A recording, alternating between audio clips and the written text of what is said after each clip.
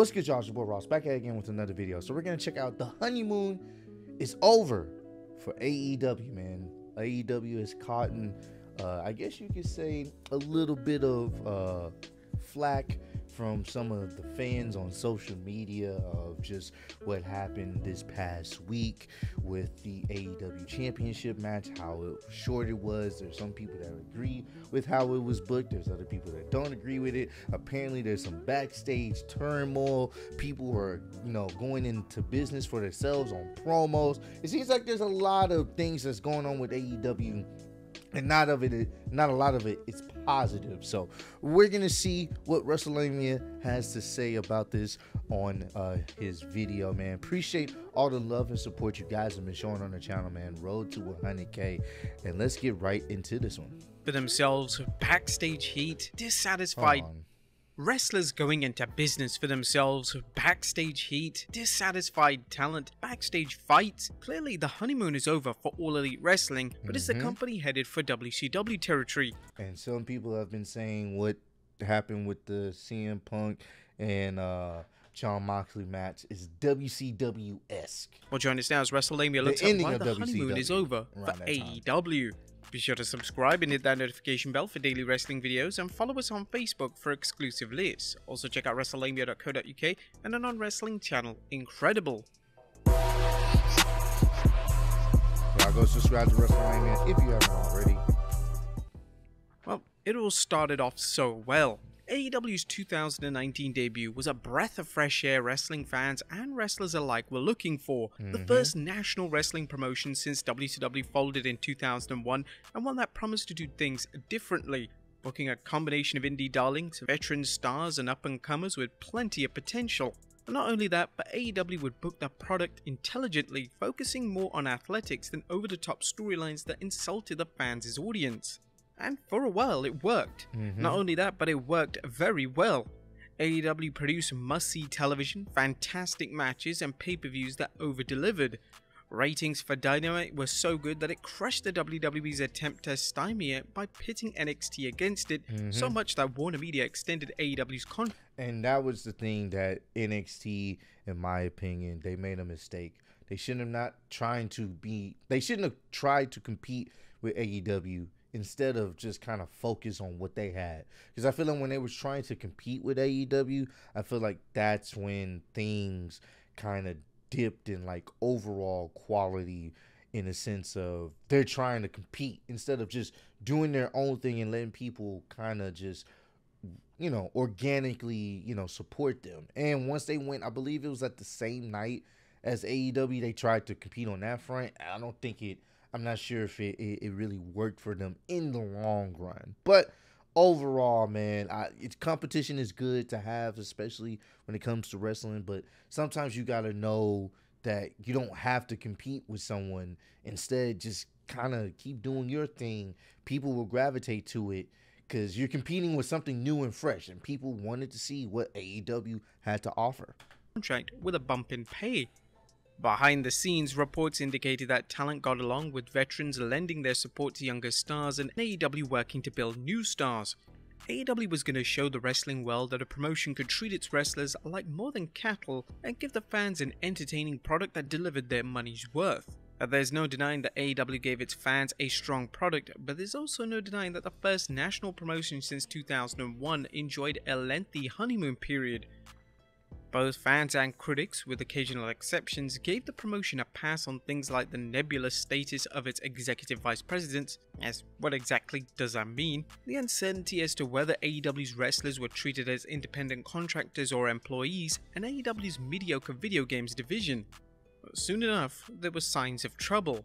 Even during the pandemic, AEW thrived, with its fans enjoying a distraction from lockdowns and the company holding the financial line. However, there were signs of trouble, including Tony Khan's subtle assumption of full control of AEW's booking from its vice presidents, and the growing sense that Khan was signing any free agents from the WWE, despite earlier statements that he would be particular about who he signed.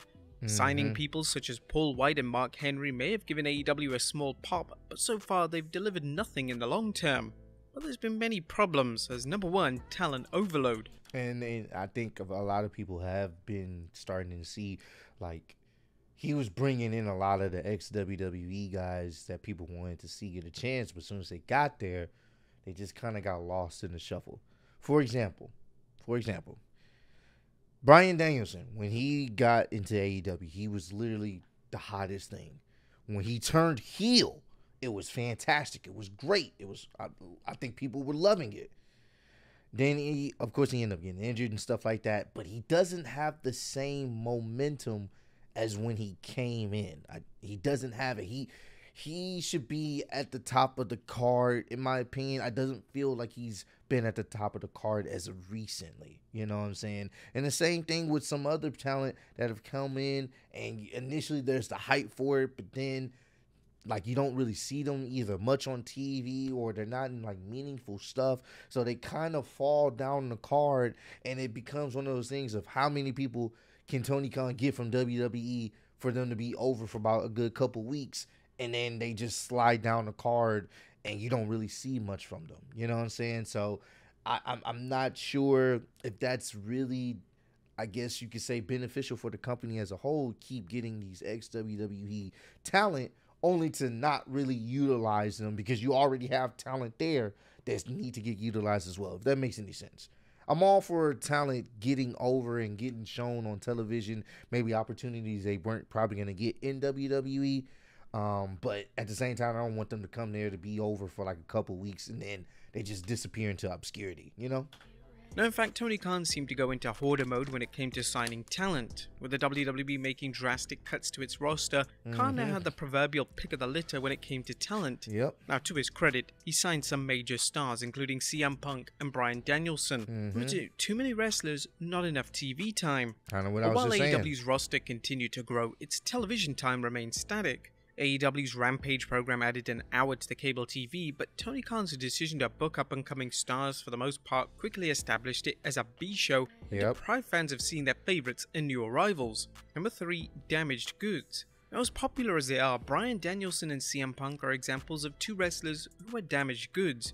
Danielson's past medical problems are well documented, as is the injury that led to his first retirement, and his recent injury suggests he could be one injury away from permanent retirement. While CM Punk's injuries aren't believed to be extensive as Danielson's, his foot injury is a reminder that he's 43 and not the same wrestler he was when he left the WWE in 2014. Number 4, Cody Rhodes' exit. That's a good, little acknowledgement there. Like I was saying, Bryan Danielson's injuries kind of slowed down his momentum, and then them kind of putting him with the group of the Blackpool Combat Club. It was cool in theory, but he kind of gets lost in the shuffle. Because, you know what I'm saying, like, he's in a group with other talents and other personalities. And then you got to also consider, when the older you get, the more likely your body is susceptible to injury. So you can't recover as quickly. So, having these guys like CM Punk at the top of the card and unfortunately get hurt, that could be a detriment to just, what you're trying to show for the company as a whole. So what happened between AEW and Cody Rhodes? Well, Cody has kept silent on what led him to walk away from the promotion. He played a large role in getting off the ground. But even before his exit, there were rumors that the American Nightmare wasn't even happy. Number 5, MJF's complaints. Now, the biggest warning sign was MJF's vocal complaints about being underpaid compared to ex-WWE talent. While he received a raise after his initial signing, he was still being paid less than the other former superstars, including Mark Henry. That's Given crazy. his spot in the upper card and arguably the main event, it's easy to see why he felt he was owed more, but Tony Khan wouldn't even budge. Despite the belief among some fans that MJF and Khan's beef was an elaborate work, that doesn't seem so. Number 6. Yeah, I do think there's a lot of truth to what he was saying, bro, and it's crazy. MJF is so dearly missed. He was the guy that you wanted to see get his ass kicked. He was that good. So I don't know what they do with him. I believe his contract doesn't end until 2024. But I'm telling you this now. If Tony Khan lets him slip away and he lets him go to WWE, ran by Triple H now, creatively, they have dropped. That's a generational talent. You do not let go. You pay him, you know what I'm saying? You pay him handsomely, because he makes you feel. He gets wrestling. He's fantastic. He knows how to get you to buy in to wanting to see him get his ass kicked, man. Buying Ring of Honor. Now another problem that is overlooked is Tony Khan's decision to buy Ring of Honor. While Khan scored the highly desirable Ring of Honor tape library, his efforts to re-establish the promotion has been shaky. Booking Ring of Honor's pay-per-views in AEW have taken a toll, with Khan having to delegate some of its booking to others. Number 7. Tony Khan plays the long game. Well, one thing Khan may have going for him with his many signings is that he may intend to use them in Ring of Honor if he can arrange for TV time for the show. The problem, of course, is that he hasn't landed a TV deal and he has a large roster with little time to work. There's also no guarantee that Ring of Honor will succeed, although Ring of Honor is not owned by AEW. Well, what other problems have arisen? Well, AEW's backstage bedlam. Or whatever the causes and their influences on the product, AEW is not a big happy home for wrestlers and nothing resembling a paradise. Here are some of the major problems the promotion has experienced with backstage bickering and brawling. The first is CM Punk. For a wrestler who seemed like such a huge signing, Punk has turned into a major pain in the ass. Rumour has it that Punk is difficult to interact with, which is why Hangman Adam Page insinuated Punk isn't in the company to help it, but to help himself. Punk's response in calling out Page when he knew he couldn't respond was seen as Punk's receipt and led to outsiders like Booker T and Freddie Prinze Jr. hinting that Punk's backstage reputation was much different than how his fans see him. The rumour that Punk threatened to walk out on the 17th August Dynamite evoked memories of Punk walking out on WWE, leading some to wonder if Punk is a prima donna. And yeah, man, I don't know how true these reports are, but definitely, I did see that he was planning on potentially walking out of AEW, and it's like, I don't know what's going on here. I can't really confirm or deny, but the reports don't sound good. It doesn't put CM Punk in a good light. I'll say that it does not. It gives him that entitlement. It gives him that I guess you could say the vibe of someone that feels like they're bigger than the business themselves. And I hope that's not the case. I hope these are just rumors and this is not true. Because, I do like CM Punk. But if it comes out that he, is trying to leave AEW, walk out on AEW or whatever the situation is, then it's like, okay, some of us could somewhat empathize with what you did in WWE and how they treated you. This will be like, all right, what's going on here? You know what I'm saying? Now we may have to start questioning you integrity-wise on how you feel. Like, what's your real, I guess, gain in this business? Was the Eddie Kingston-Sammy Guevara altercation. Now, another anecdote dealing with backstage bickering involves something beyond trash talking. In this case, a reported allocation between Sammy Guevara and Eddie Kingston. Fightful Select recently reported, rumors among talent that we've heard about said that Guevara and Kingston had developed heat, and it evolved into an altercation. The word backstage was that Guevara made a comment about Kingston's physique, and Kingston took a swing at him. Fightful later provided more details, with the report hinting that Guevara is difficult to work with. The report noted that Guevara didn't have people exactly angling to work with him after his feud with Scorpio Sky and Ethan Page. Furthermore, Guevara called Kingston a fat piece of shit in a promo for the match at All Out, a promo which later was edited out. Kingston reportedly felt that the promo would make Sammy look bad because Kingston was going to win the match and Guevara would look bad by being beaten by, well, in his words, a fat piece of shit. The Fightful Select reports Kingston shouted at Guevara and Sammy smiled, leading to Kingston pie-facing him. But Kingston responded, "You know the truth, I wouldn't lie, I was wrong for being unprofessional. That is the blind fact. He did what he did, and the public can judge that, but I know for a fact I was wrong." This spat could lead to their rumored pay-per-view match being cancelled, another sign of behind-the-scenes bickering affecting the on-air product. But it's also been reported. Hey, well, at least Eddie Kingston was man enough to admit when he was wrong, and that's what I can appreciate. If you make a mistake, be man enough to be like, yeah, I messed up, I was unprofessional, you know what I'm saying, I know where I messed up at. That's the one thing I can take positively out of that situation. I'm sure they're probably past it, but as long as you can admit when you're wrong, that's all that matters. Reported that Thunder Rosa is a heat magnet. A current AEW Women's Champion, Thunder Rosa, is reportedly persona non grata with at least 2 stars, which has led to rumors that the injury which kept her off All Out was a cover story to let the heat on her die down. According to the Voices of Wrestling podcast, Thunder Rosa and Dr. Britt Baker are mortal enemies. Yeah, they don't like each other. There are also rumors circulating that Jamie Hayter has a strong dislike for Rosa, which may be due to Rosa accidentally breaking her nose during a match. One story circulating is that Rosa hid in the bathroom after the match, fearful that Hayter would beat her up for real. While PW Insider reports Rose's injury is legitimate, taking her off TV to let the heat die down would be yet another sign of the company losing control backstage and its product ultimately suffering. But are things going to get worse? Well, is the morale going to get any worse? I hope it doesn't get worse. Potential factors that could worsen the situation. The first being the grass looking greener in the WWE.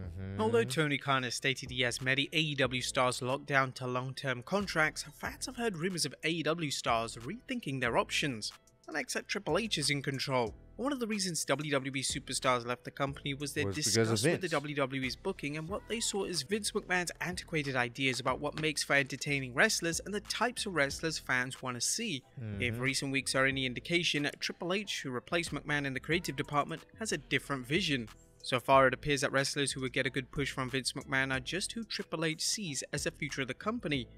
AEW wrestlers who felt as if they had no chance in hell of getting over during Vince's reign may now see things different with Triple H. That's a real possibility too. A bidding war goes both ways. Or will the WWE be willing to pay the big bucks to sign AEW talent? Well, that's a story that's been going around ever since USA and Fox executives supposedly expressed interest in the WWE signing talents like MJF and Wardlow. While potential WWE signings will want to remember that the WWE normally reserves the right to end any contract after 90 days, the lure of a large payday may be enough.